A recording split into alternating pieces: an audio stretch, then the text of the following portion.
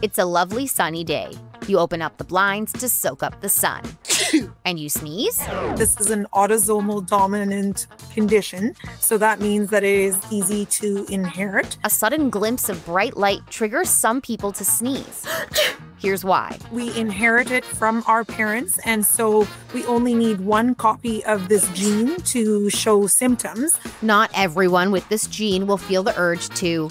There's more factors. The patients that have this syndrome have like a slightly larger optic nerve. They pick up a lot more of those light rays right off the bat. It sends a signal for their brain to sneeze. While it's typically harmless, in the right situation, it can cause a problem. You can imagine a driver that's really sensitive to a bright light will start sneezing and can't look.